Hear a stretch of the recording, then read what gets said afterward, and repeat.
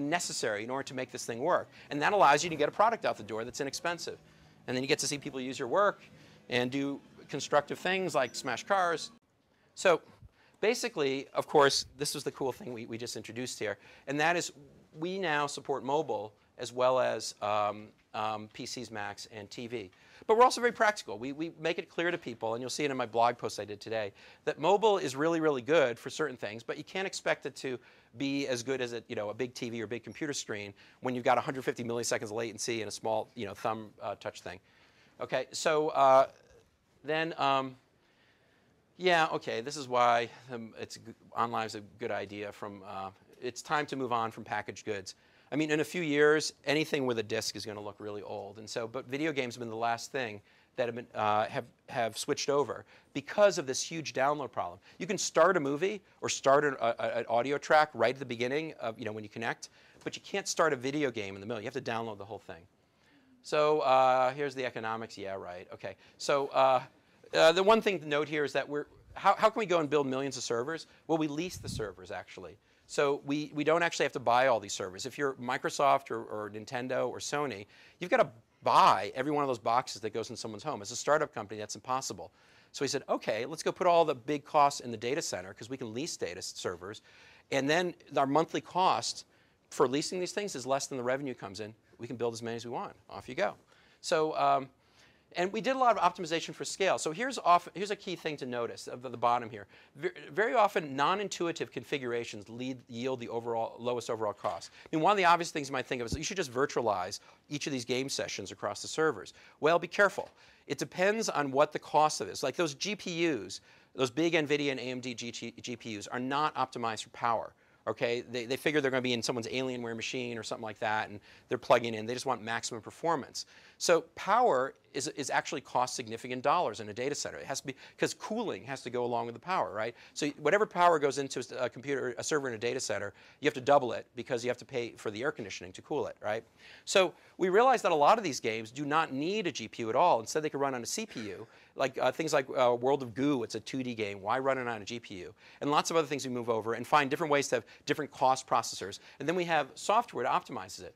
We do other things where we optimize for network bandwidth and peak usage. Peak users are evenings and weekends for games, and but it follows the sun as it goes across the country. And if you happen to be between one of our data centers in Chicago and the one in Santa Clara, or between the one we have in Virginia and Chicago, what we can do is choose which data center to put you on based on what we expect to be the amount of time you're going to play and where the peak is going to end sooner. All these things are ways to, are on a macroscopic level, reduce our costs. And this goes and shows, again, this is not a business school class, but I want to show you why Onlive is so compelling. How's a startup company? It's the first time in history a startup company has talked virtually all of the top game publishers to go and make their games available the same date they're in stores for us. Well, the way we pulled it off is by showing them this slide.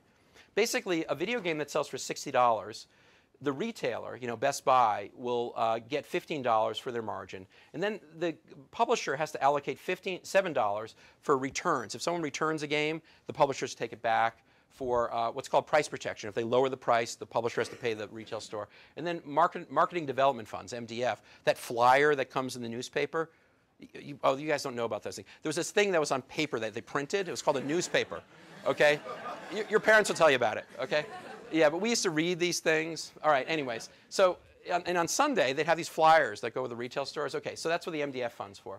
Then there's distribution and cost of goods sold, COGS. You'll see that a lot. That's the cost of those DVDs, $4 for that. And then there's a platform royalty that goes to Sony, Nintendo, or Microsoft when you put it on their platform.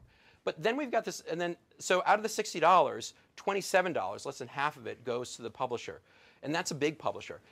The other problem that's happening is used games. I know you guys don't think of that as a problem, but it is a problem for the ecosystem. And here's why. When you go to GameStop, if you finish playing a game, you go to GameStop, they pay you $20 for it, and then you go and buy a $40 used game, right? So GameStop makes $20 in that transaction.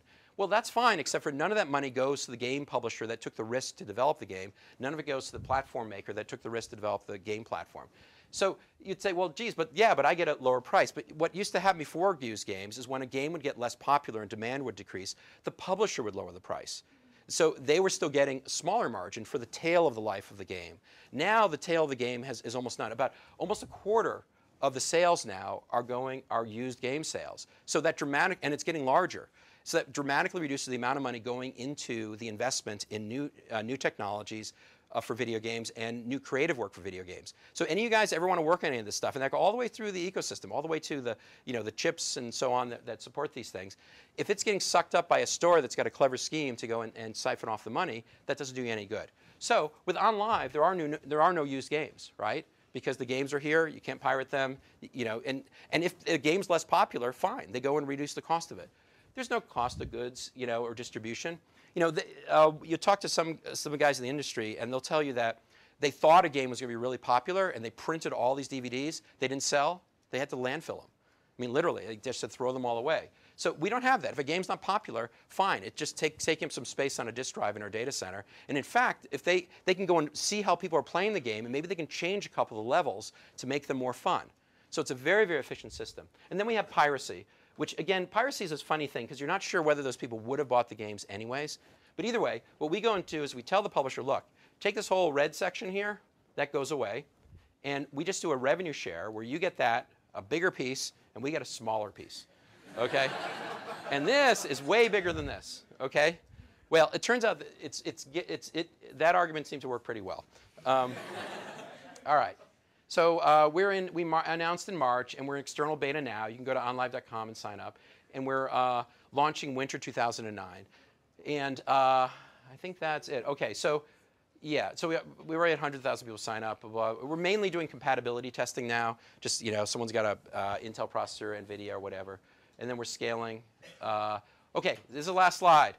Any game, anytime, anywhere, instant demos, try before you buy. You have unprecedented performance, you have community, a flexible value proposition. Demo, rent, or buy, and you never have to upgrade again. Thank you. All right.